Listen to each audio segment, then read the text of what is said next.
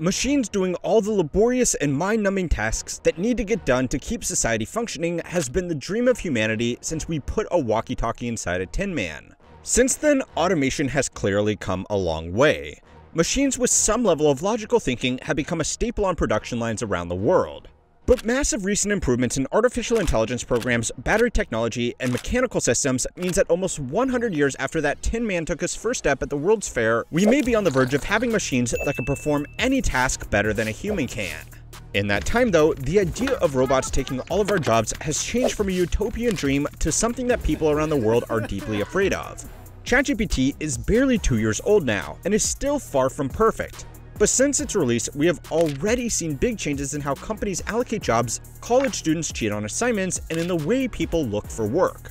Now, there is no better way to make yourself look like an idiot than to predict the progress of technology. But there is a lot that businesses, governments, and individuals would need to change right now about the way they work to get the ideal version of automation instead of the alternative. Here we have 10 times the amount of robotics as compared to any of our other fulfillment centers. We can process your order 25% faster. Phoenix, about a month ago, Amazon is now using drones to deliver packages around the Phoenix metro. The Bureau of Labor Statistics reports at least 42% of U.S. employees' jobs are at high risk of automation. It's very sad. You watch the equipment trickle out, tear things down, throw things away. The IT department of every company is going to be the HR department of AI agents in the future. Okay, so the easiest way to think about what full automation will mean for your own personal financial situation is to realize that we are all born with a portfolio of assets that are actually worth a lot of money.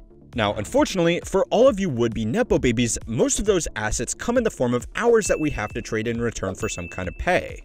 According to estimates from the OECD and Gettysburg College, most of you watching will effectively sell between 80 and 90,000 hours of your life in exchange for money. Since statistically, most of you watching are men, that number is actually more like 100,000 hours, since men are generally less likely to take significant amounts of time off of work to stay home with a family. Regardless of the specifics, even with a relatively modest salary, those tens of thousands of hours are easily worth more than $1 million. And if you are clever about getting the right skills, making the right career moves, and kissing the right buttocks, it will probably be worth much more. We probably don't like to think about it like this, because frankly, it's a bit depressing. But for the vast majority of you watching, your greatest asset is not your home, your share portfolio, or your PSA 10 Charizard. It's the hours of work you can sell over your lifetime. Anything you can do to improve the value of those hours, be it upskilling, voting for pro-worker policies, or just making sure you're spending your valuable time well, should make you richer in the long term more than almost anything else. Assuming you don't already have a huge portfolio of other assets or take on too much debt in the process. Now, logically, this means that anything that threatens the value of this asset should be really alarming to you. A machine or program that can do all or even part of your job is such a threat. It's competition in the market for work that makes your own hours less competitive and therefore less valuable. A study by Pew Research found that in total, 90% of American jobs were at the highest risk of automation from artificial intelligence. A similar study conducted by Goldman Sachs found that only around 9% of jobs were at similar immediate risk globally. And that is mainly because America has a higher proportion of service-based jobs. The Pew Research study actually found that people with higher levels of education were more at risk of being replaced, because they were proportionally more likely to be working an office job. It has turned out to be much easier to replace the people inputting stuff into computers than to replace the people that would require real-world outputs from computer-operated machines. Now, 90% of jobs disappearing within a decade would simply be devastating to people who still need to sell their time for money. There hasn't been a sustained drop in jobs that severe since we started collecting economic data. Even if you are one of the lucky ones that can hold on to a job, the market will be flooded with people who have lost theirs, and will be willing to work for anything they can get. If your hours are your greatest asset, then this would be the equivalent of a panic selling event. One other important variable is your age. Of course, if you are younger, you have a larger holding of hours in your life to sell off. As you age, you should statistically build up actual wealth with more typical investments. If you are broadly invested in the markets, some of your capital will go towards companies who themselves will use it to invest into this automation technology. Already, most of the biggest companies in the world are investing hundreds of billions of dollars into AI technology. Again, this will mean that wealthier older people with more real investments will likely benefit from widespread automation, while younger people just starting out will be forced to compete with it. But what else is new? So yeah, if you want to prepare for this, learn to work with your hands or, maybe try to be independently wealthy.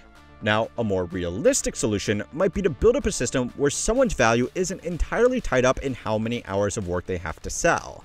Now, that would require long-term planning from both governments and businesses. But assuming we could get everybody on board, it's time to learn how many works to find out if it's even viable. This week's video is sponsored by 8 Sleep.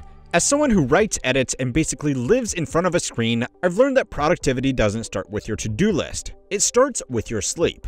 That's why I've been using the new Pod 4 from 8 Sleep. 8 Sleep is leading the charge in smart sleep tech, and the Pod 4 is their most advanced system yet. It regulates temperatures on both sides of the bed, tracks your sleep and health metrics without any wearables, and even adjusts in real time to keep you in deeper sleep longer. Since I started using the Pod 4, my sleep has become more consistent, and my mornings, totally different.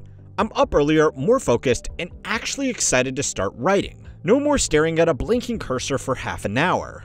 Plus, I love that the pod takes care of everything automatically. I don't have to think about it. It just works in the background so I can focus on scripts, edits, and keeping creative burnout at bay. Transform your sleep with 8 Sleep's Pod 4 mattress cover that fits on any existing mattress. Use my code MONEY for an exclusive discount on your purchase. Last week, Tesla held its earnings call after less than stellar sales and profit numbers. The company is valued like a high-growth company, but its financials are now starting to look more like a post-growth car company. Now, the news that got the most attention is that Elon Musk will be returning to the helm as a full-time CEO again. But the other 99% of the call was dedicated to convincing shareholders that current car sales were irrelevant because the future of the company was in replacing jobs with technologies like full self-driving taxis and their Optimus humanoid robot. Optimus ultimately will be worth more than the car business, worth more than FSD. That's my firm belief. Making a robot like this that takes the form of an adult human is extremely challenging to build. But if they or some other company can pull it off, it does have 2 huge advantages over typical commercial robot arms. The biggest benefit is that the world is tooled for adult humans. Everything from screwdrivers to reception kiosks are designed with human operators in mind. A humanoid robot could in theory use generic tools designed for humans instead of expensive custom parts that only work with a specific machine. Even something extremely simple like your robot vacuum cleaner has this problem. If its mop head breaks, you need to go and buy a specialized replacement part from that specific supplier. If a humanoid robot breaks its mop, it could just go out and get a new one from Home Depot. This means that companies wouldn't need to design processes from the ground up with automation in mind. They could just replace humans with human-like machines. Finally, and perhaps most importantly for the people who will actually be buying things, they will be cheap. A standard 6-axis industrial robot arm, the kind you see in videos of car assembly lines, costs tens of thousands of dollars each. And that's assuming you are brave enough to order your advanced industrial equipment off Alibaba. Realistically, if you are a manufacturing executive setting up an automated production line, you are probably going to source your machines from a more established company. And once you have purchased the individual arms, plus the control system, plus installation, you are looking at a multi-million-dollar investment at minimum. Humanoid robots would not need to be customized to each use case, so they could be generically mass-produced in large volumes, and since they don't use a huge amount of materials, there is theoretically no reason why they couldn't be the same price as an entry-level car. According to Elon Musk during Tesla's presentation, the company's humanoid Optimus robots will sell between $20,000 and $30,000 once they go into production. Now, these predictions are always rock solid, and historically there hasn't been any reason to doubt Tesla's timeframes or numbers, but even at $100,000 per unit, these machines would present a compelling investment opportunity. If they just replaced someone making the national average, they would pay themselves off in 2 years. For Tesla in particular, this is a great opportunity because its brand reputation matters far less for these kinds of business-to-business strategic acquisitions. Regardless of your own personal opinions of Elon Musk, he has turned away a lot of potential EV customers. But other companies simply don't care. They would buy tools from Satan himself if it improved their bottom line. That is, assuming it actually works. There are plenty of vocal critics who have argued that humanoid robots may sound great in theory, but for most applications, specialized machines will always be more cost-effective in the long run. Now, even if it's just an investment bubble, there will be a lot of money for any company that can bring a broadly capable humanoid robot to market. But this presents an even bigger problem for every other company in the world. If automation makes everybody redundant, who is going to be left to sell to? I actually made a big mistake when I covered that exact question in a video I made last year. I said that eventually, businesses should shift their production offerings to cater exclusively to other businesses or wealthy asset owners who make their income from investment returns rather than exchanging their hours for dollars. My mistake was that this is literally already happening. About a week after that video went out, a report by Moody's Analytics found that the top 10% of households by income are now responsible for more than half of consumer spending in the economy, and that trend is only increasing. In the past, mechanization has made people more productive. Most of the world's population is richer today than it has been at any point in history. That's not because businesses have become more compassionate towards their workers. It's because machines have made man-hours more productive and therefore more valuable.